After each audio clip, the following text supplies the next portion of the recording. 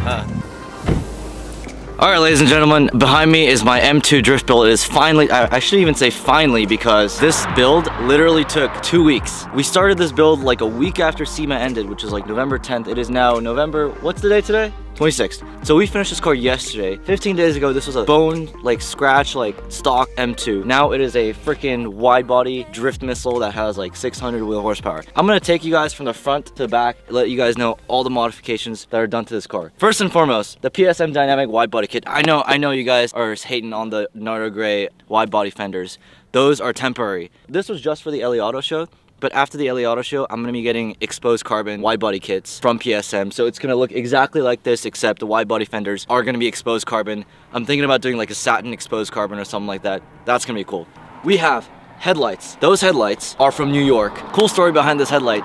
I decided to do these headlights a week before this build was due, and I had to send these out to New York. FedEx charged me like $800 for overnight shipping to get these out there. It normally takes them like 3 weeks to build this headlight. They did it in like a day. Sent these back. The glue on the casing was still wet when I got it back. I have the 2016 M2, which is a pre-LCI headlight. So what ONEighty NYC did are add these hexagonal angel eyes. Those headlights, you can do whatever color you want on those headlights, and it's all controlled through the app. I'll do a quick demonstration. So just off of your phone, you switch whatever color you want. I like to keep it on blue because it actually matches the blue bar thingy-majigger that's in there. We also have a PSM Dynamic front splitter. I'm going to be getting another splitter on top of that from MFR after the auto show. Cooling. So this motor is now pushing 600 wheel horsepower, actually just under 600 wheel horsepower. The M2 now has a Pure Turbo Stage 2 turbo upgrade kit, which gets this car to 500 wheel horsepower. On top of that, I have a low pressure and a high pressure fuel pump and direct port fuel injection and E85 and another custom tune so that this car can run E85, which will make this car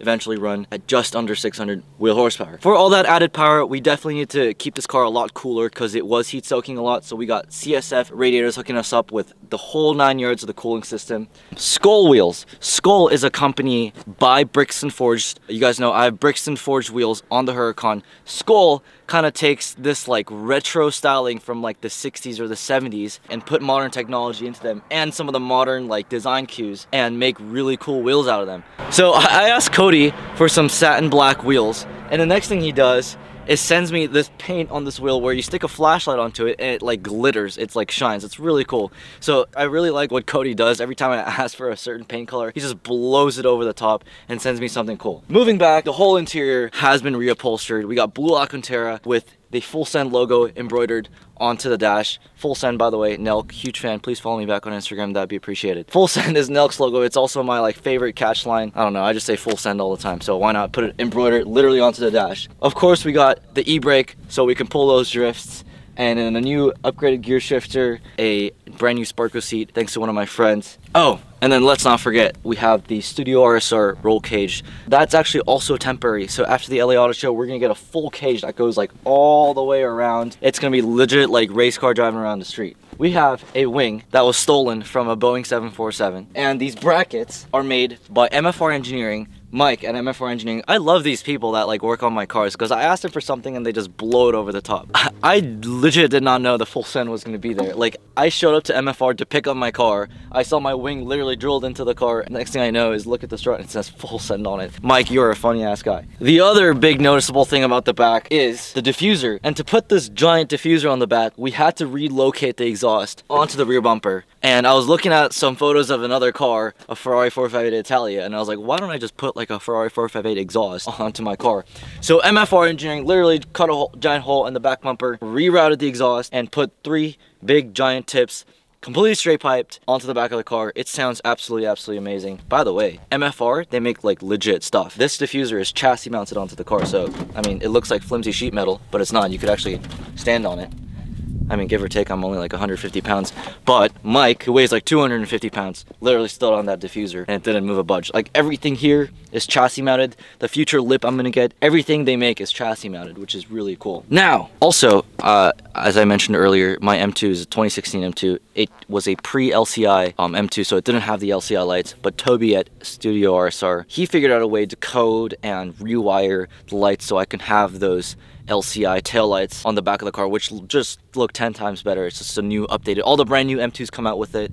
Mine was the pre-facelift, so now my M2 looks like the facelifted version. And by the way, Studio RSR is ultimately the one that fully assembled this car. I wrapped this car by myself. By the way, I'm never wrapping another car again. My fingernails are about to fall off. My skin's all peeling.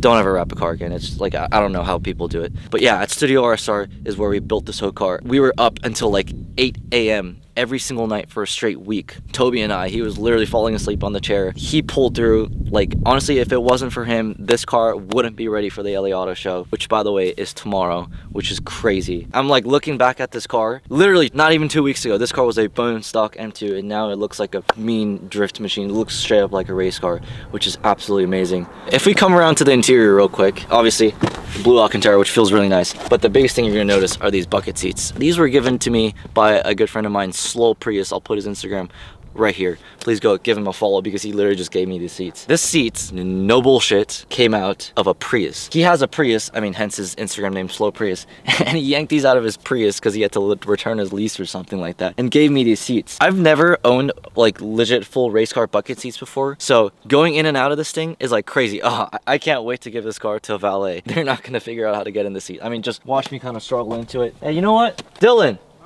come here. We're gonna make Dylan get into the seat just to show you guys how hard it is to actually get into a race car bucket. Calling me fat? I can't get in. Get in. We're gonna time him. Here, hold on. How long does it take to get into a race car bucket? Actually, getting in is the easy part. Getting out's the hard part. Anyways. Wait. Nice boxers. I'm in. All right. I'm gonna time you getting out. 3, 2, 1. Get out as fast as you can. Your car's on fire. I'm out. I'm out. 7 seconds. Not the easiest things to get inside, but if you get inside this thing, let's not forget, I did practice this a lot.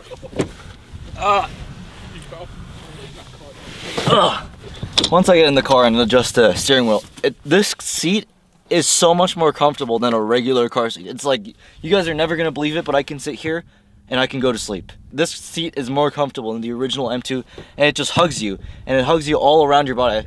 I feel so like loved. It's an amazing feeling. Now I'm gonna try to get out without, imagine pulling out to a club like this. Oh, don't mind me, guys. There you have it. There's my Drift M2 build. Come check it out at the LA Auto Show, Wednesday to November 28th, all the way up to December 9th. It'll be at the front door. The tickets to get into LA Auto Show are only like $12 or something like that. It's super cheap. My car will be there along with like millions of really, really cool builds. So please come to LA Auto Show and check this out. Other than that, thank you so much for watching. And I can't wait to do so many more shenanigans with this car. I mean, this car, no other car in my garage will send me faster to jail than this car. So stay tuned to watch how much trouble I get in with this car. Until then, I'll see you guys next video. Thanks for watching.